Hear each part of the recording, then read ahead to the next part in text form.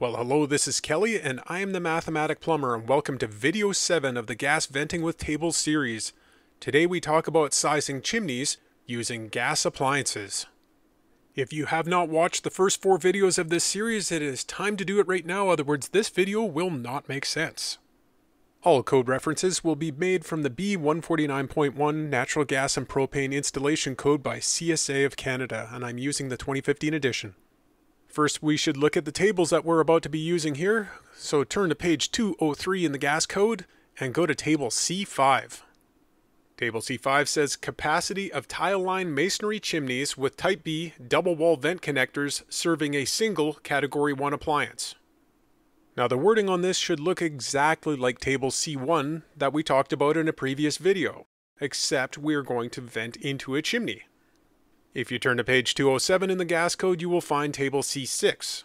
Now, this is exactly the same as table C5, except for we have a single wall vent connector with one category 1 appliance that is venting into a chimney.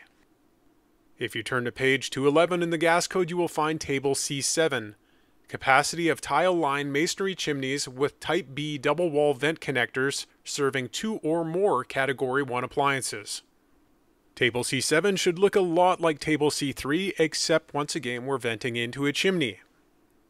And finally on page 215 of the gas code we come across table C8, which is exactly the same as table C7 except for it has a single wall vent connector serving 2 or more category 1 appliances.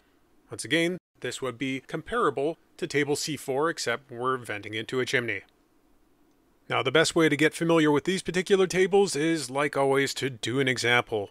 I have a 62.5 MBH draft-hood equipped furnace with a 2-foot lateral and a 20-foot chimney.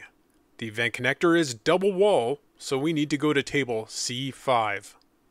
Now the first thing we should notice when we look down table C5 is the fan min-max columns say NA. Well, that comes from GVR C210 that tells us we are prohibited to install a single fan-assisted appliance into a chimney.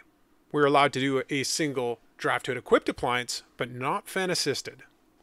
Well, let's size it. We'll go down to a 20-foot vent height and across on a 2-foot lateral. And you will notice on 4-inch with NAT DP that we are 67,000 BTUs. Now that seems acceptable, but we need to do a mathematical check first. Code Clause 812.8 discusses this mathematical check that we need to do and what it looks like. What we need to do is take the input of our appliance, which is 62.5 MBH, and multiply it by 1.25 or increase it by 25%. And then we need to compare that to the table value. 62.5 times 1.25 equals 78.125. Now let's compare that to the table value. Now the table value is 67 MBH. That table value needs to be less than or equal to that calculated value. Now 67 is less than 78.125, therefore things are good. The real concern is making sure the chimney is not too big because then we could condense like crazy and tile line chimneys break down very quickly when there's condensation inside them. That is a very bad thing. Now don't worry, we will see an example in the near future where it doesn't work out, so we can discuss that further. But as for right now, the size of the vent connector can be 4-inch. In order to size the chimney, we need to go to the next page, and we're going to continue down the 4-inch vent connector area until we get to the very bottom. I have a 19 and an 88 there, and that represents the minimum and maximum internal area of the chimney in square inches. Now square inches don't help us very much because most chimneys are either square, rectangular, or circular. So go to page 220 of the code to table C10. If we look off on the right, we see an equivalent area in square inches of 12.2. Well, let's go minimums. We needed to be minimum 12-inch squared. So if I go across to the left, I can find out that I can have a round chimney of 4 inches. And if I go all the way to the left, I can have a rectangular nominal liner size of 4 by 8 inches. For my next example, I have 2 gas appliances venting off into a chimney. They both are using double wall vent connectors. The first one is a 36 MBH water heater with a draft hood and a 2-foot vent connector rise. The other is a 225 MBH fan-assisted furnace with a 1-foot vent connector rise, and the chimney itself is 15 feet tall. Because I have more than one appliance and double wall vent connectors, I need to go to table C7. Go down to a vent height of 15, go across on a vent connector rise of 2, because we're going to size up that water heater. I go to NAT DP on the 4-inch vent connector, and that is good to 47,000 BTUs. That should be good. Now at this point we do not have to do the 1.25 times check like we did last time. That only happens on the capacity of the common chimney. Now let's size up that fan-assisted furnace, and you will note we're allowed to do it.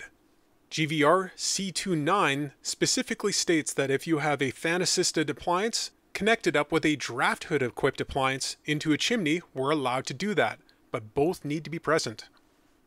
So I need to go down to a 15-foot vent height, across on a 1-foot vent connector rise all the way into 6-inch fan max, which is good to 277 MBH. That should be good. Now before I size the chimney, I need to add up my total BTU load. I have 36,000 MBH plus 225,000 MBH, which equals 261 MBH. And I need to scroll down through my table C7 until I get to the capacity of common vent. I come across on a 15-foot vent height, and I need to come down the DP F plus N, and I need to go all the way to 38 square inches to get 284,000 BTUs. Now we need to check it mathematically.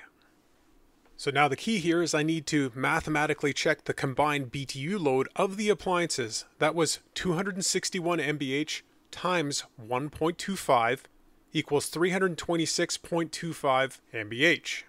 Now I need to compare that to my table value, which was 284. Now that table value needs to be less than or equal to that calculated value, and it is. 284 is less than 326.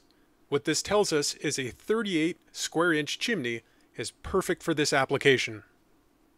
Now, if you look through tables C7 and C8, when it comes to the capacity of common vent, you're going to notice a weird nuance.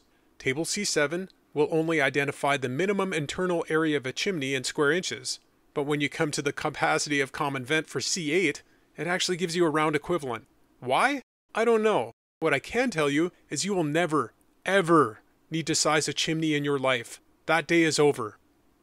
When that mathematical check that we do doesn't work out, then we're going to need to do something else, but you will see that in the next and final video because we are at the end of this one. Thank goodness. Have yourself a wonderful day.